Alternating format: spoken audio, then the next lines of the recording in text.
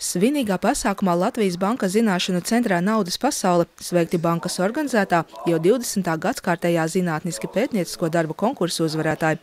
Šogad tika iesniegti 15 darbi no 7 Latvijas un ārvalstu augstskolām. Mēs novērtējam to, ka katru gadu studenti nāk ar savām jaunām idejām. Mainās gan tās tēmas, kas ir aktuālas pasaulē, Latvijā. Viens tēma loks, kas iezīmējās, bija pētījumi par uzņēmumiem, gan starptautiski, gan vietējā mērogā. Tika skatīti gan zaļie jautājumi, gan finansēšana, sociālo mediju ziņojumu ietekme.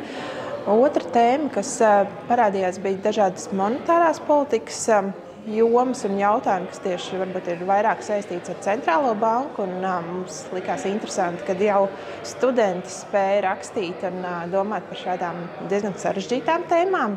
Labākajiem pētījumu autoriem Latvijas Banka pasniedza naudas balvas. Viņu vidū arī Viļņas ISM Vadības un Ekonomikas universitātes studente Ieva Vitaitīte, kas pētījumā secinājas: augstāka finansu pratība veicina Lietuvas maisaimniecību ieguldījumus akciju tirgos.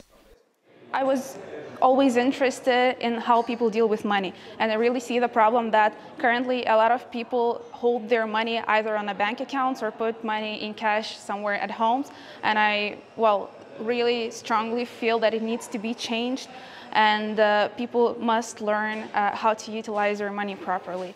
Savukārt Rīgas Ekonomikas augstskolas studenti Ārtis Veldri un Elvis Ansāns pētījuši ģimenes uzņēmumus Latvijā un kādas ir to priekšrocības. Uzņēmuma īpašnieks vēlas saglabāt šo uzņēmumu, lai nodotu viņu nākamajām paudzēm. Mēs pierādījām, ka ģimenes uzņēmumi ilgāk izdzīvo.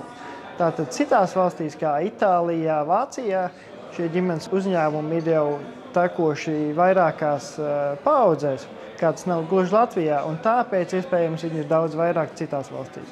Labāko darba autori spējuši ne tikai apzināt aktuālu ekonomikas tematu, bet arī rast radošu pieeju tā izpētei. Mēs ļoti novērtējam, ja pētījumos tiek izmantotas kvantitatīvās metodas, kad, protams, ir jauki, ja studenti apskata kādu literatūru un tas ir vajadzīgs, bet ja ir tā paša analīze, kāda aprēķini, un tas metodas varbūt nedaudz vairāk kā tikai kādi apkopojoši statistika, tad tas noteikti piešķir darbam tādu papildus vērtību. Studentiem pasākumā bija iespēja uzklausīt žūrijas komentārus, kā arī tikties ar Latvijas Bankas prezidentu Mārtiņu Kazāku. Kā atzīst žūrijas pārstāve, šobrīd pasaulē notiekošais paver arī jaunas pētnieciskās iespējas konkursa dalībniekiem.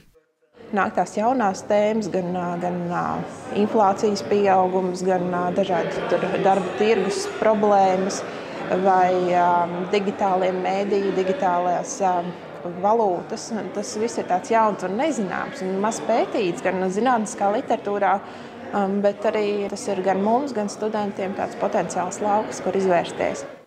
Konkursa mērķis ir veicināt Latvijas un Eirozonas tautsēmniecības makroekonomisko problēmu apzināšanu un analīzi, iesaistot šajā darbā spējīgākos jaunos ekonomistus.